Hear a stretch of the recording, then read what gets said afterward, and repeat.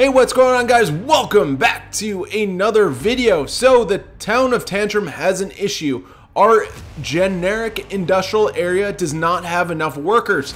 So to fix this not enough workers issue, the town of Tantrum got approved funding from the government to create public housing projects.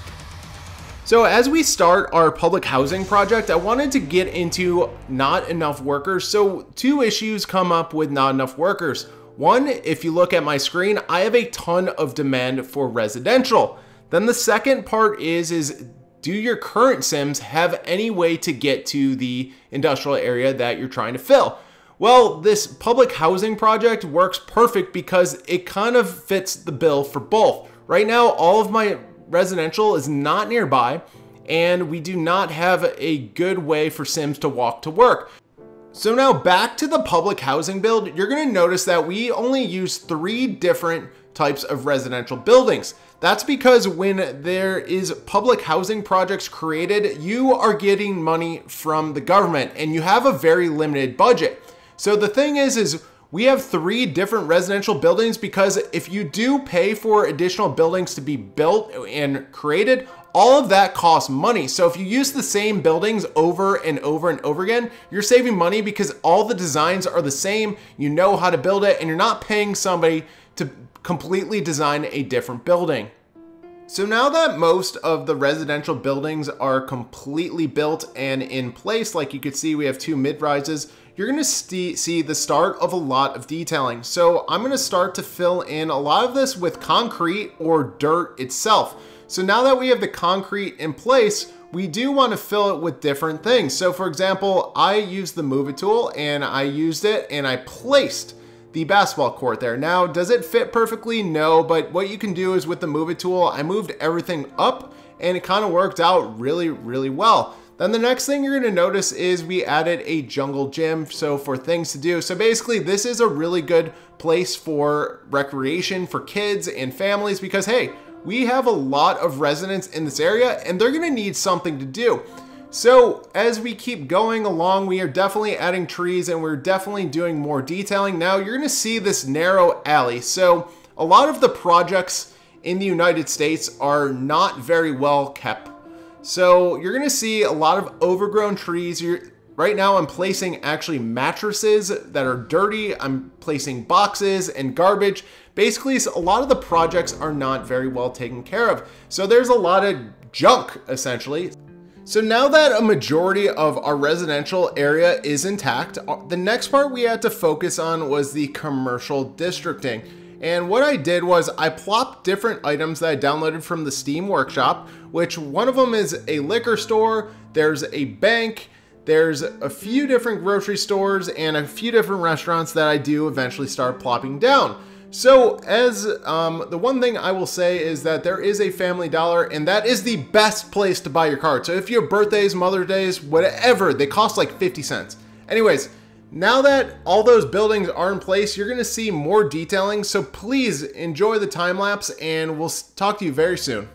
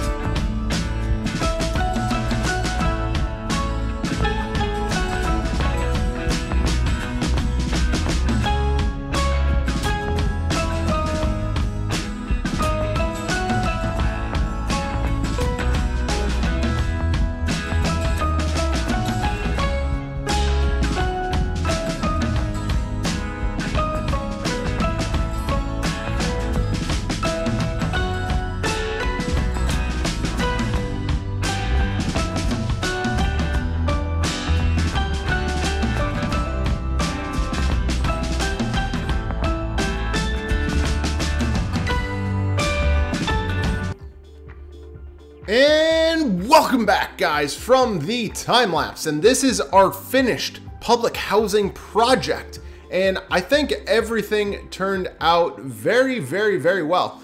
like you can see that as we zoom in that our detailing was pretty on point with filling everything in so that there wasn't really gaps in what you're looking at basically in the project area.